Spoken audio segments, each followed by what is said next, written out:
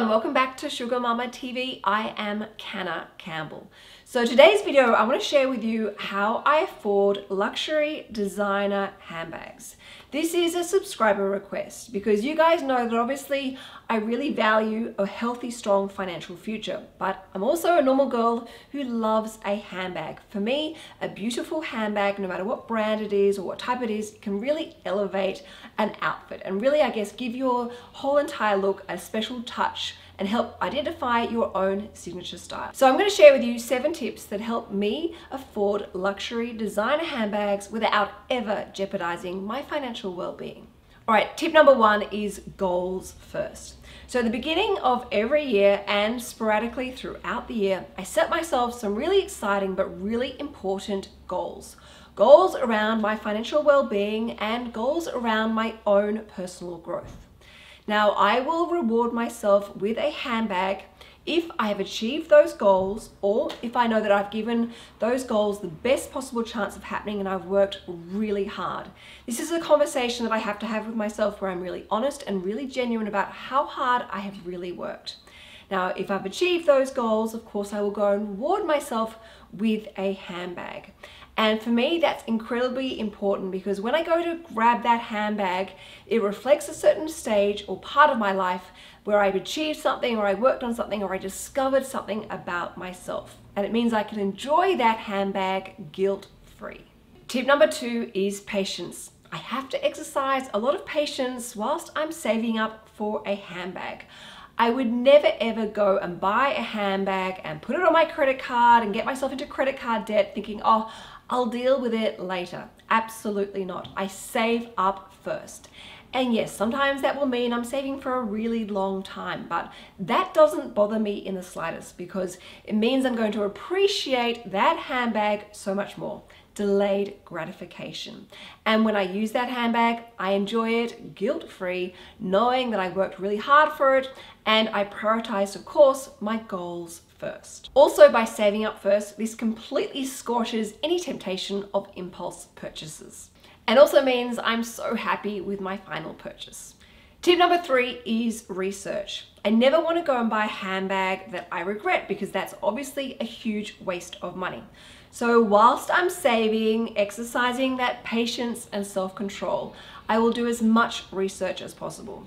I will look up street style. I'll look up reviews of that handbag. I will research various different brands and how people style those outfits. And of course, I will make sure that when I'm researching that particular handbag will match my lifestyle and my color palette, and of course is incredibly versatile. This is really important to me, and this is actually a really fun part because I get really excited about the purchase.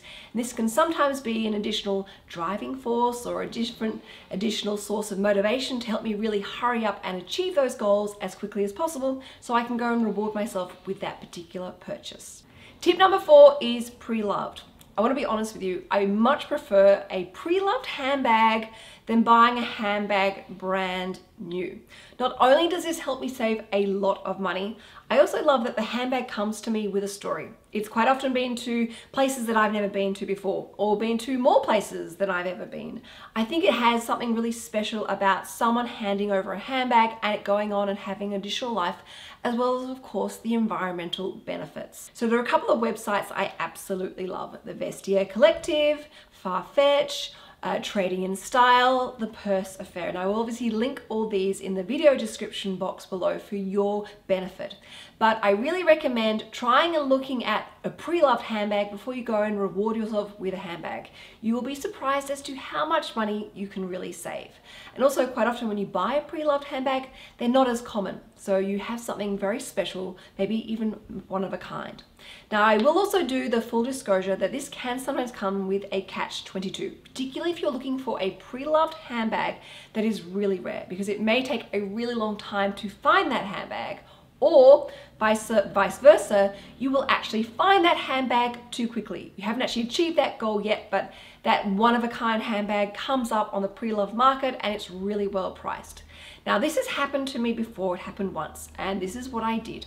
I actually went ahead and purchased that handbag with cash. And I actually asked a friend to hold on to that handbag for me, and I was not allowed to touch that handbag until I had actually achieved that goal.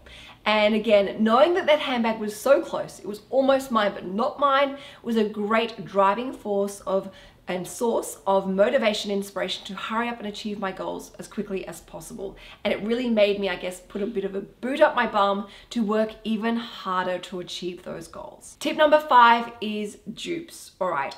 There are handbags out there that I would absolutely love to buy, but they are unrealistically priced. They're completely out of my price range, and I'm actually okay with that because I have a value system and I have a threshold when it comes to buying handbags. So I'm really happy to buy a dupe, particularly for a handbag I really love, and I find a great replacement which is a fraction of the price.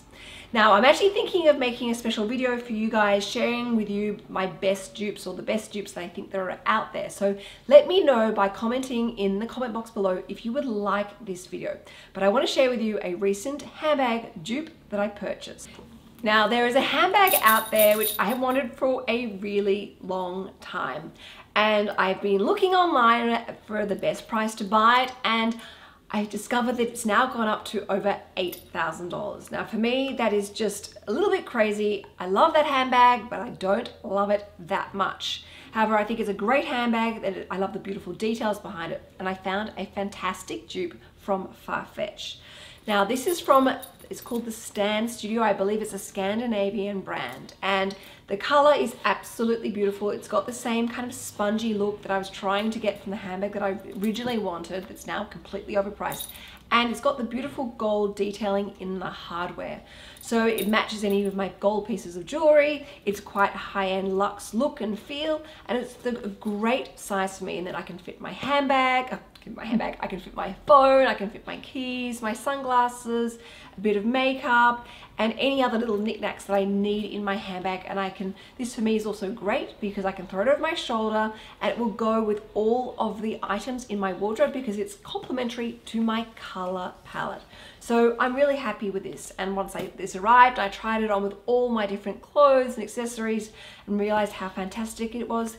The sensation or the desire to go and buy that other handbag that's over $8,000 has completely and absolutely evaporated because I'm really happy with this dupe. Tip number 6 is to use cashback websites like Cash Rewards or even Shopback.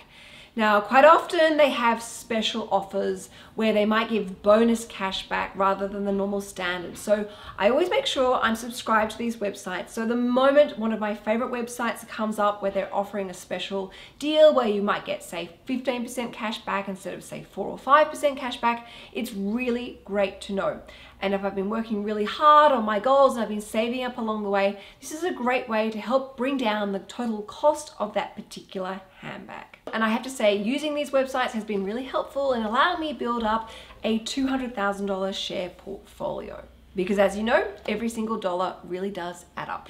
And then my final tip for affording luxury designer handbags is quality over quantity. I would much prefer to own less handbags but have a better quality handbag, because for me, better quality is going to last and stand the test of time.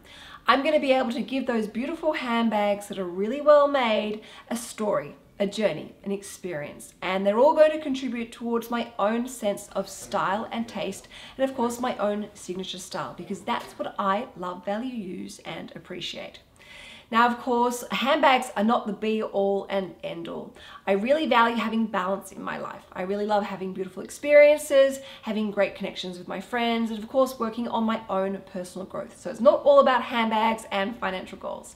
It's about enjoying life to the best of your ability. And of course, knowing what you love, value, use, and appreciate, and living a life in alignment to your values. So I really hope that this video helps you understand how I afford luxury designer handbags. And if you're someone like me who also enjoys luxury purchases, you can use some of these tips or all of these tips to allow more mindful and meaningful purchases in your life, where you get to really love, value, use, and appreciate anything you choose to purchase because you've purchased it mindfully in the right type of way. Alright everyone, let me know what you think about this video, whether you'd like more videos like this, and of course, if you would like that video on my top dupes going around right now, because I'd love to share this with you. Alright everyone, have a fantastic week ahead, and of course, I will link in the video description box all the handbags that you may have seen throughout this video. Ciao for now.